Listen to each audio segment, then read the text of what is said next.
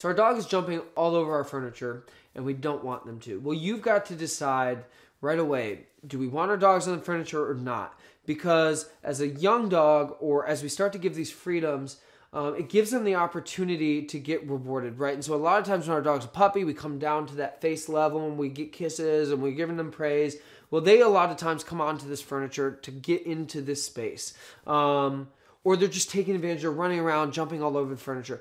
Well, we've got to show them that that's a negative behavior. And so every time that they start to get close to that couch that we don't want them to jump on, we have to redirect them by recalling and then marking and rewarding that decision to come to us as opposed to jumping on the couch. If we have to, we clip a leash to our dog and we don't allow them to get on that couch. So if they go running for that couch, we can use that leash to prevent them from getting onto the couch. And then the moment they turn and look at us and give us a calm behavior, then we can reward that behavior.